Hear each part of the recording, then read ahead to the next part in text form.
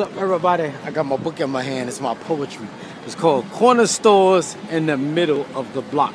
Now, we was talking real quick on Facebook about public schools, and I was saying, like Claudine was saying, is that public schools are not broken. They do what they were designed to do ever since they've been integrated. And they are designed to marginally educate black children to go work for white people. It's real simple. So whenever politicians talk about they got to downsize the government, they're not talking about downsizing the military. They're talking about cutting public schools and downsizing, the programs in the school. And that's why most schools, like here in Harlem, don't have like music. They don't have shop class anymore. They don't have home economics.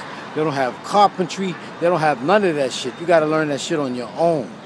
And that's why most black people in America got to work for Mr. Charlie, because they don't teach you these things in school anymore.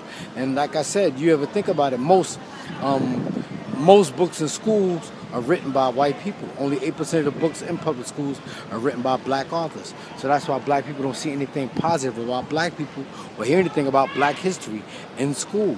You know, public schools is what they're designed to do. Marginally educate black children to go work for white people, to go work for Mr. Charlie. And most black people in America work for white people, whether it's city, state, or federal government. And most of us want a government job, but they don't realize when politicians talk about downsizing the government, that's what they're talking about. They're talking about job freezes, or they talk about layoffs, whether it be for teachers, whether it be for bus drivers, people working for the government, working for transit and stuff like that. So that's why I always say it's better for black people to go to trade school as to going to college.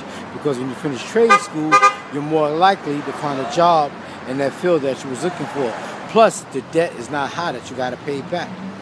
It's real simple, y'all, when you think about it. All right, y'all, I got to go. Talk to you later. Peace.